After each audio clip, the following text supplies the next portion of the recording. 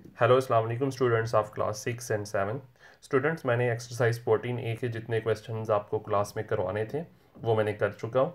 तो exercise 14B का बाद में देखेंगे कि उसको करना है या नहीं करना, आपकी 6 क्लास में करना है या नहीं करना। अभी फ़िलहाल जो है मैं एक्सरसाइज 15B पे जंप किया है। ये पेज है 385। एक्सरसाइज 15B आप लोग सोच रहे होंगे कि हमने ऑलरेडी कर ली हुई है, लेकिन एक्सरसाइज 15B के सिर्फ हम लोगों ने सिर्फ बेसिक लेवल किया हुआ है। इसका इंटरमीडिएट लेवल आज मैं स्टार्ट किया है।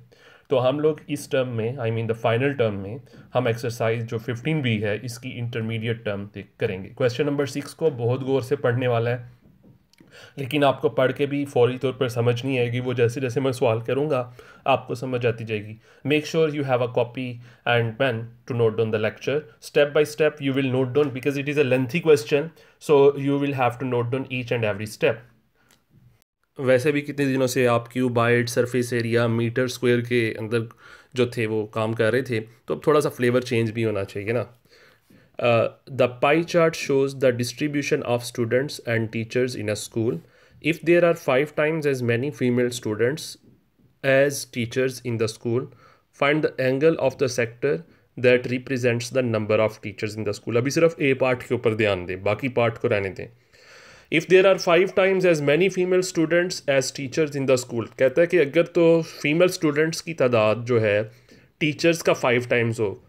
टीचर्स का भी अभी नहीं पता कि टीचर्स कितने हैं, लेकिन वो देखें पाई चार्ट में आपको सिर्फ और सिर्फ मेल स्टूडेंट्स की डिग्रीज दी हुई हैं, ना ही आपको फीमेल स्टूडेंट्स की डिग्री प्रोवाइड की गई है कि कितनी डिग्री है, और ना ही टीचर्स की डिग्री प्रोवाइड की है।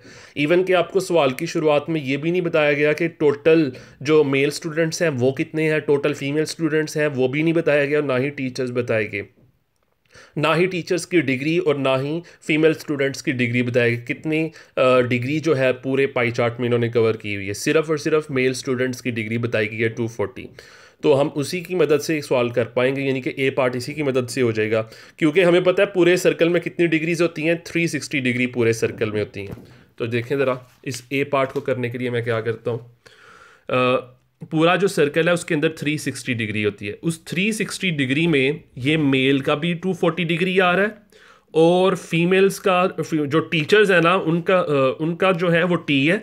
और ये बताया गया है पहले पार्ट में कि फीमेल स्टूडेंट्स जो है टीचर्स का 5 times है। तो अगर वो टीचर्स का 5 times है तो टीचर की जो भी डिग्री होगी, अभी हमें नहीं पता वो क्या डिग्री है, तो फीमेल स्टूडेंट्स उसी का 5 times है, इसलिए टीचर्स की जगह मैंने सिंपल टी लिखा है। और जो फीमेल स्टूडेंट्स हैं वो टीचर्स का 5 times है, यानी कि टीचर्स के साथ 5 को मल्टीप्लाई कर दें तो फीमेल स्टूडेंट्स का पता चल जाता है। तो अभी टीचर्स पता चलने लगेगा टीचर्स कितने हैं। 240 जो है इस तरफ मूव हो जाएगा, 360 से आके माइनस हो जाएगा।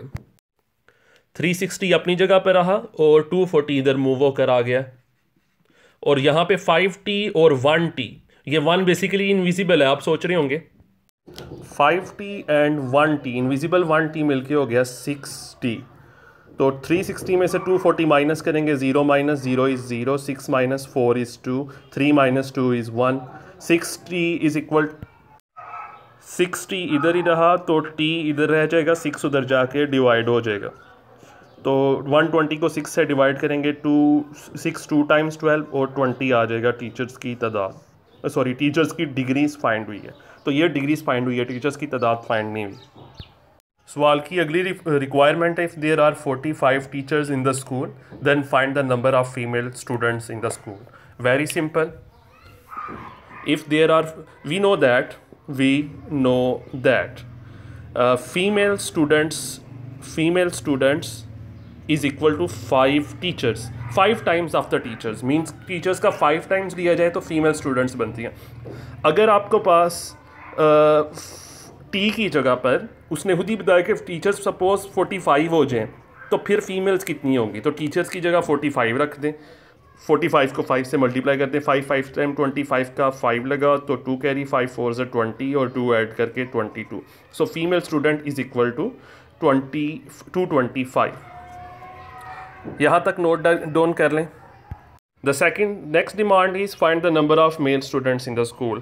I shall explain you how to find the number of male students in the school in my next video. So let's play the next video now.